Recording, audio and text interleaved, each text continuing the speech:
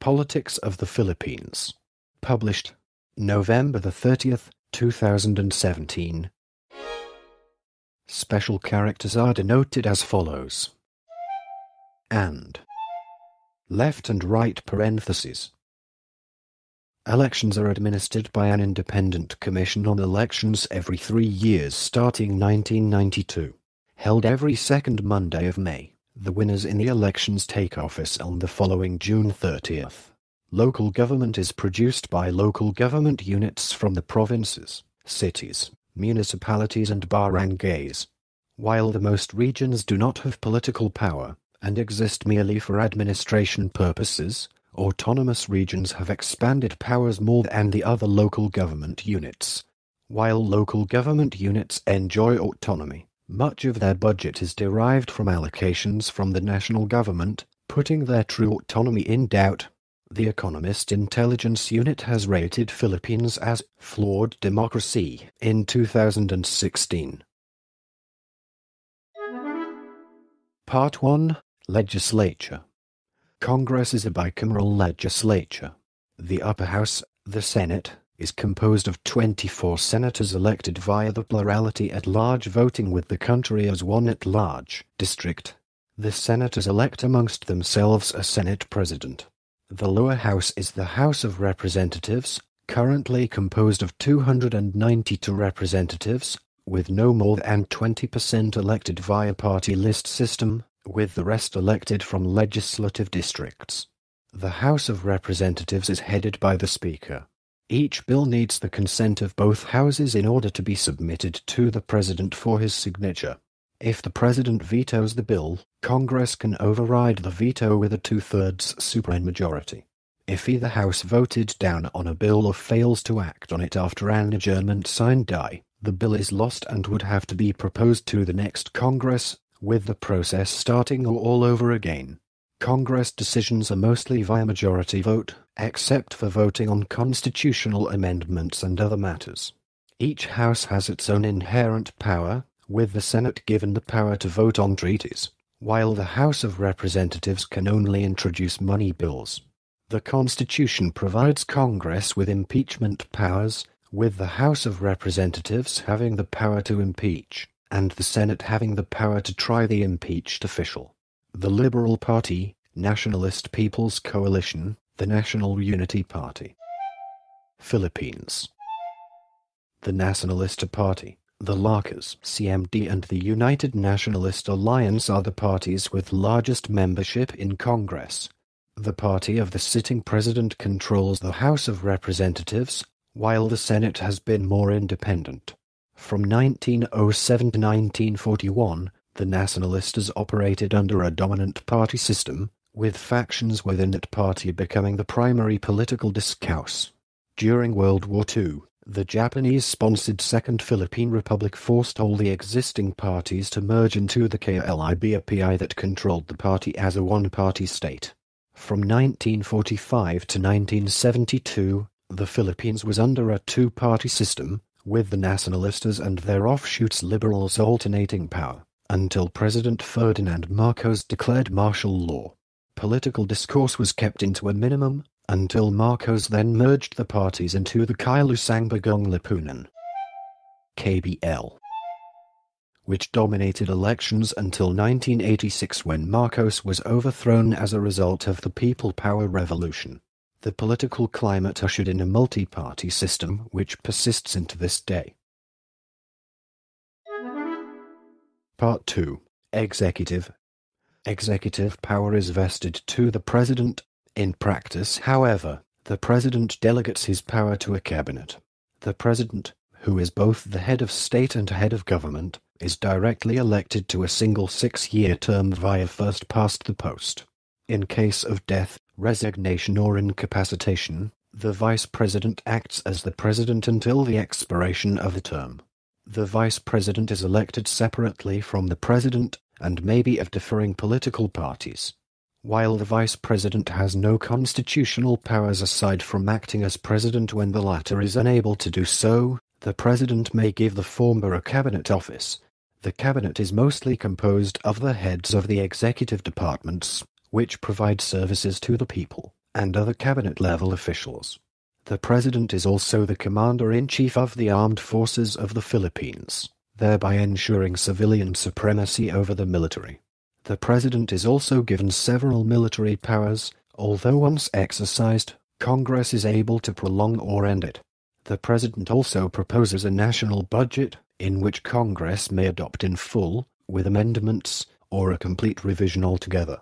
The President wields considerable political power and may be able to influence other branches via the so-called Padrino system. Part 3. Judiciary. The judiciary is composed of the Supreme Court and other lower courts. The Supreme Court is the court of last resort, and decides on constitutionality of laws via judicial review. The President selects justices and judges from nominees given by the Judicial and Bar Council. The Court of Appeals is the second highest appellate court. The Court of Tax Appeals rules on tax matters, and the Sandiganbayan People's Advocate is a special court for alleged government irregularities. The Regional Trial Courts, RTC, are the main trial courts. The regional trial courts are based on judicial regions, which almost correspond to the administrative regions. Each RTC has at least one branch in each province and handles most of the criminal and civil cases. Several branches of an RTC may be designated as family courts and environmental courts. Metropolitan trial courts try lesser offences. The Ombudsman investigates and prosecutes government officials on crimes while dispensing powers given by the government. The Office of the Solicitor General represents the government in legal cases. Part 4. Elections. Elections are administered by the Commission on Elections. COMELEC. The elected officials are the President, Vice President, members of Congress, regional governors and assemblymen, provincial governors, vice governors and board members, city and municipal mayors, vice mayors and councillors, and barangay, village chairman and councillors. Elections are for fixed terms. All elected officials have 3-year terms, except for the President, Vice President and Senators, which are 6 years. All terms begin and end on June 30th of the election year. Elections above the barangay level are held every 3 years since 1992 on the second Monday of May. All positions are disputed except for President and Vice President. Presidential and vice presidential elections are held every 6 years since 1992.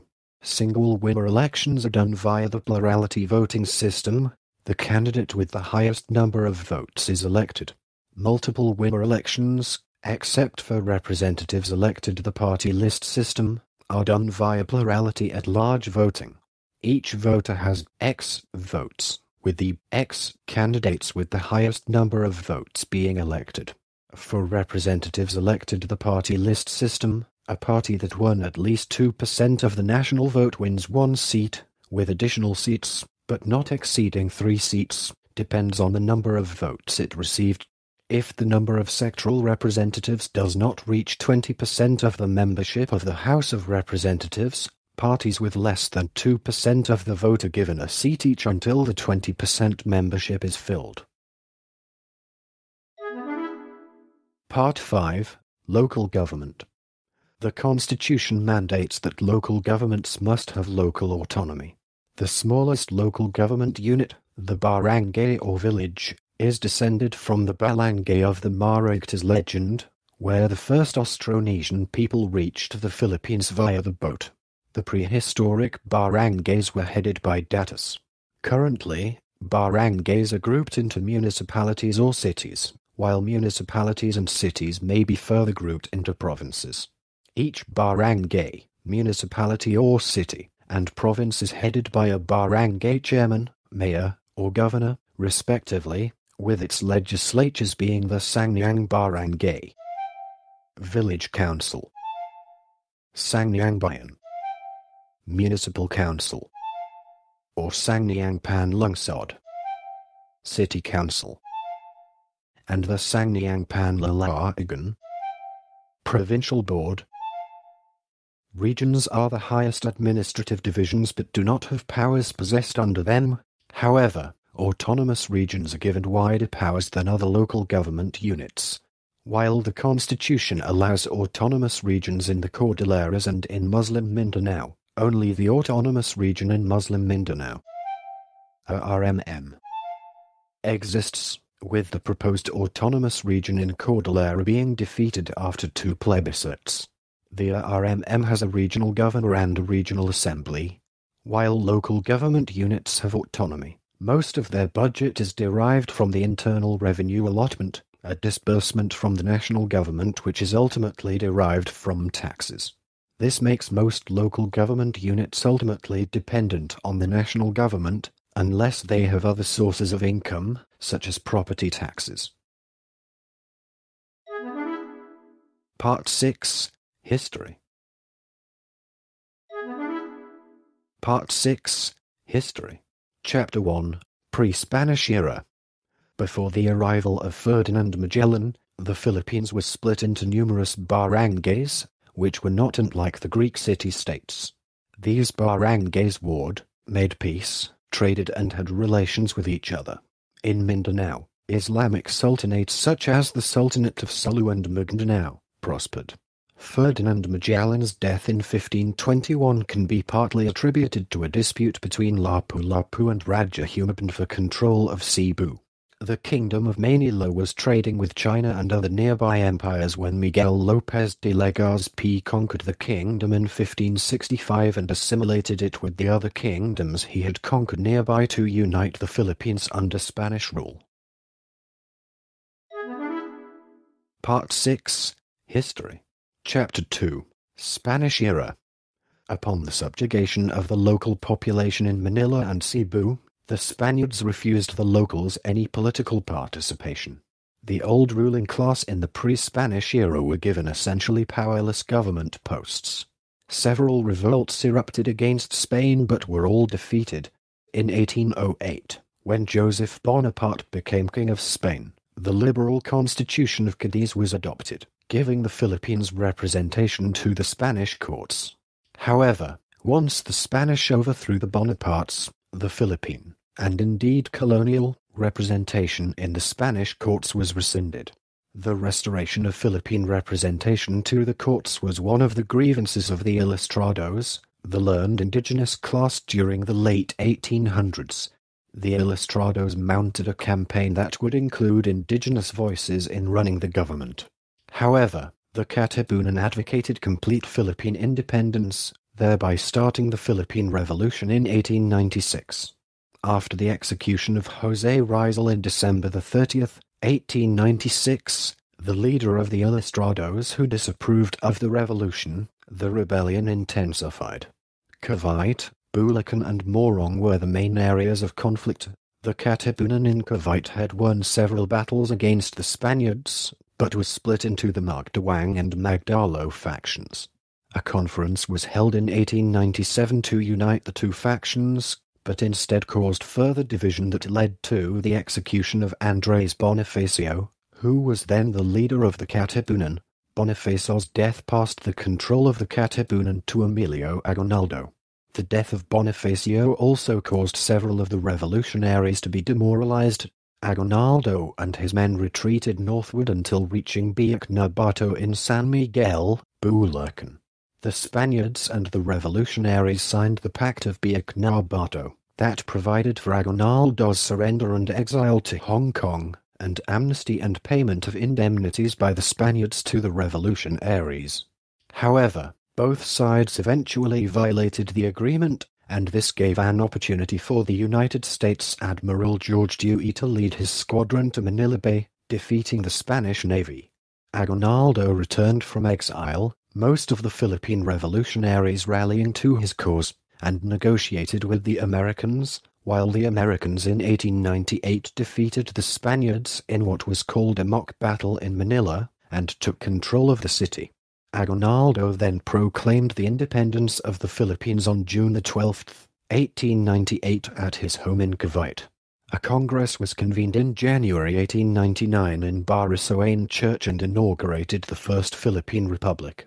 The Philippine-American War erupted in February in a skirmish in Manila. The Filipinos lost the battle, and Aguinaldo again began a northward retreat. Aguinaldo was captured on April 1, 1901 at Palanan, Isabela, while the Americans had already started setting up civil governments in areas that had already been pacified.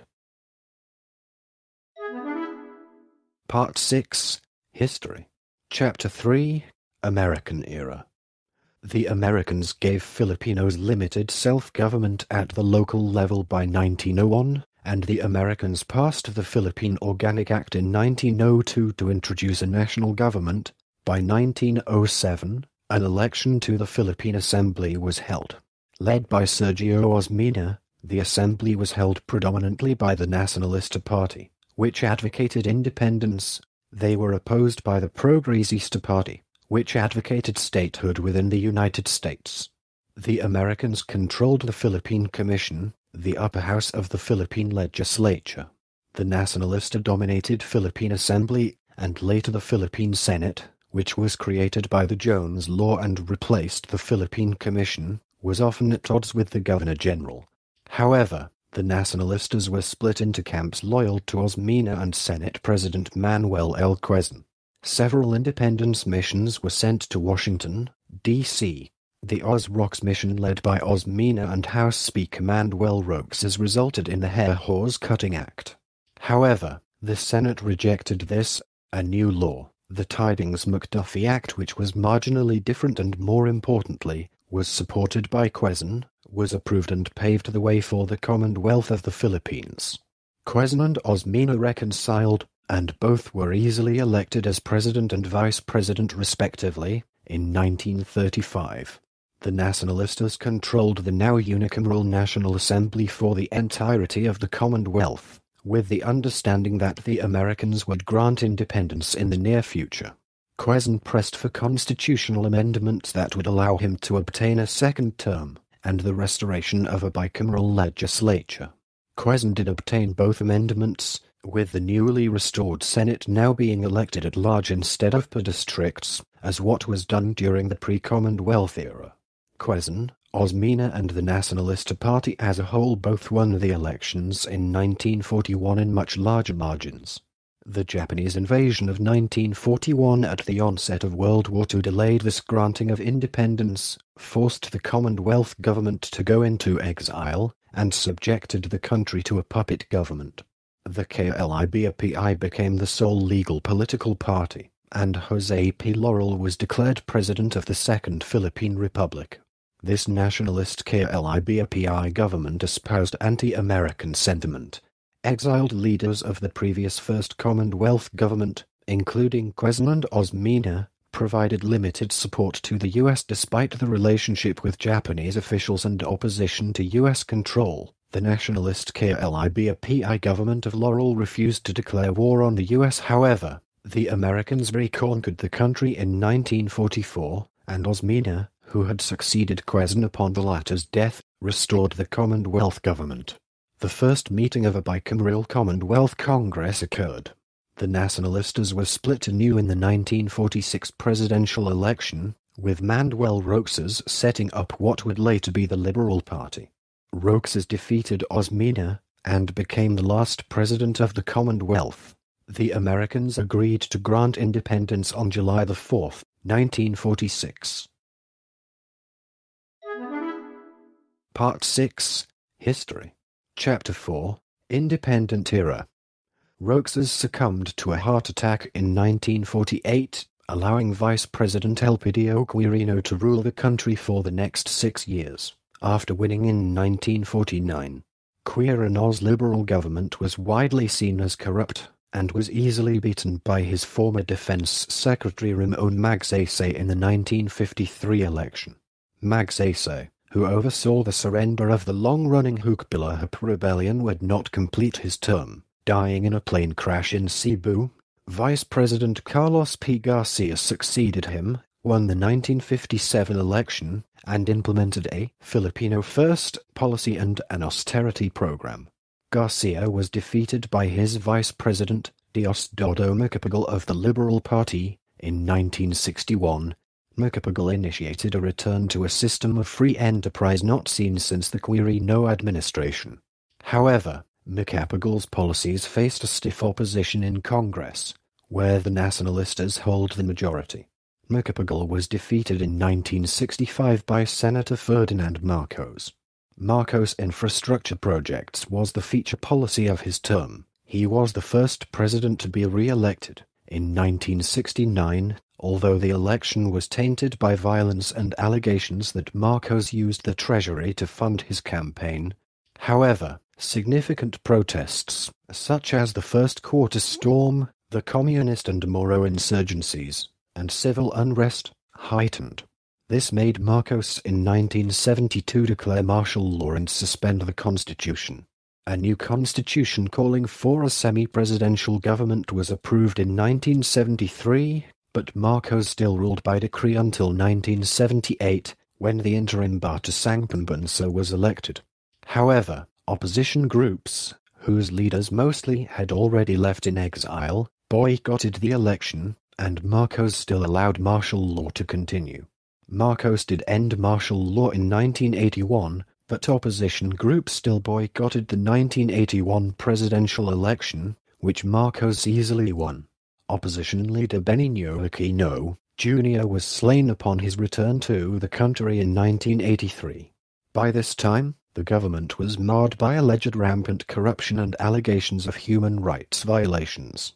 The opposition participated in the 1984 parliamentary election and won several seats, but not enough to topple Marcos' KBL. To counter growing opposition, Marcos called a snap election in 1986. The opposition nominated Benigno's widow Corazon as their candidate. Marcos was declared the winner, but the opposition refused to accept the result, alleging that the election was rigged. The People Power Revolution drove Marcos from power, and Aquino became president. Aquino ruled by decree in 1987 when a new constitution restoring the presidential system was approved. In the ensuing legislative election, the administration parties won most of the seats in Congress. Part 6. History. Chapter 5. Post-People Power Era. Aquino's government was mired by coup attempts, high inflation and unemployment, and natural calamities, but introduced land reform and market liberalization. Aquino's administration also saw the pullout of the U.S. bases in Subic Bay and Clark. As the 1992 election grew closer, Aquino declined to run even though she could do so, and instead supported Ramon Mitra. She later backtracked and threw her support to Fidel V. Ramos, who later won, albeit under controversial circumstances. Ramos had to face an ongoing energy crisis which had started during the Aquino administration, which was resolved when Ramos issued contracts favorable to power producers. The Ramos administration hosted the 1996 APEC summit, reinstated the death penalty, signed a peace agreement with the Moro National Liberation Front, and bore the brunt of the 1997 Asian financial crisis. He wanted to amend the constitution, but Aquino and other sectors opposed the measure and backed off.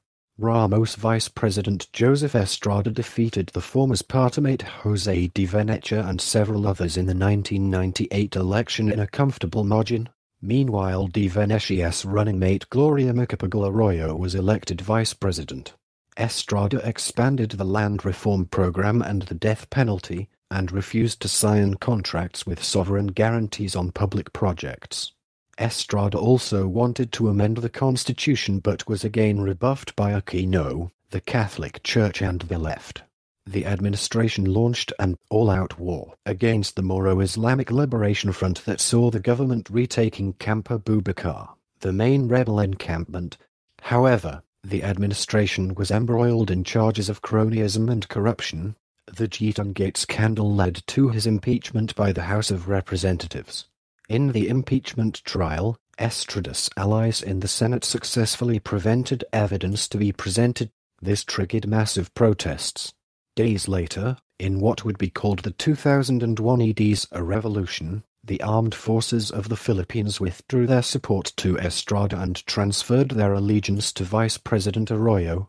The Supreme Court later ruled the presidency as vacant, and Estrada left Malacanang Palace. Arroyo was sworn in as president on January 20, 2001. 4 months later, Estrada's supporters lay siege to the presidential palace but were later expelled.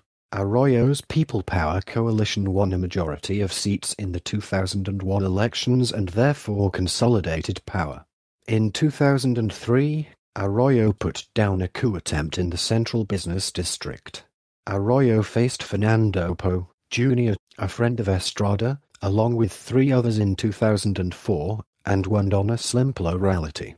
Months after Poe died on December, it was exposed, via wiretapped conversations, that Arroyo rigged the election.